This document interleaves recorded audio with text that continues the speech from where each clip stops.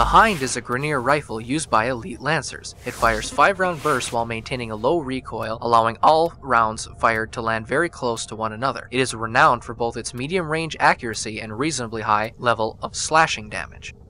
Now the Hind is one of my favorite weapons despite being a burst fire weapon. Normally, in most games, I always prefer sniper rifles or shotguns, but the Hind is truly one of my favorites in this game.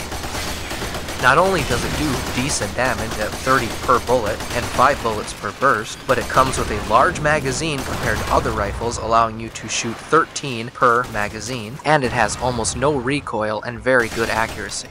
But if you know me, you know that it's not all about DPS or damage.